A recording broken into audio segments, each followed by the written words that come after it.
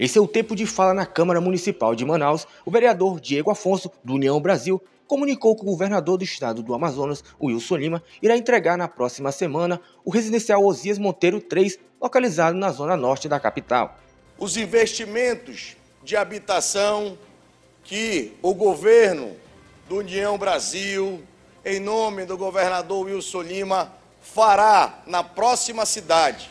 São mais de 23 milhões de investimento de recurso próprio, em que o governador definitivamente entregará à população da Zona Norte o Ozias Monteiro 3. E com muita transparência, sem aquela demagogia. O novo residencial faz parte do programa Amazonas Meu Lar, que visa proporcionar mais de 24 mil moradias para a população amazonense. Para essas e outras informações, acompanhe nossas redes sociais. Sou Lucas Costa para o portal AM1, informação com qualidade.